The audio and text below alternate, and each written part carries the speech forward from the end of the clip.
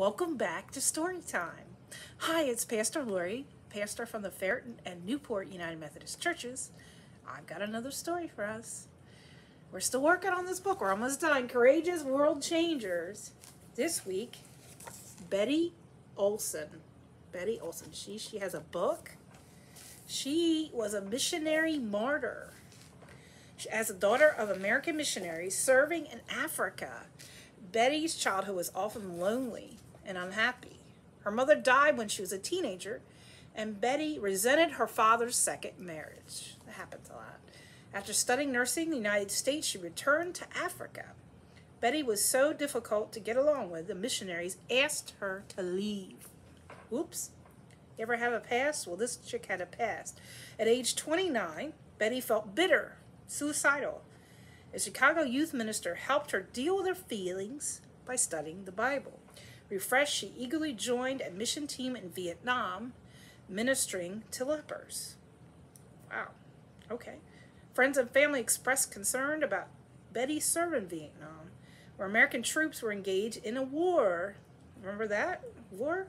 Communist Viet Cong troops. I am very much at peace, she assured them.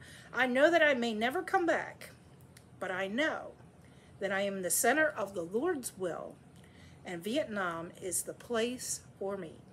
In 1969, the Viet Cong attacked the missionary compound, killing several members of the team. Betty and other captives endured humiliation and torture.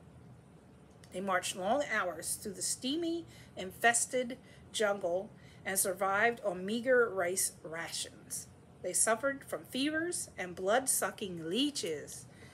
Betty used her nursing skills to help her friends, but after 8 months of illness and deprivation, she died.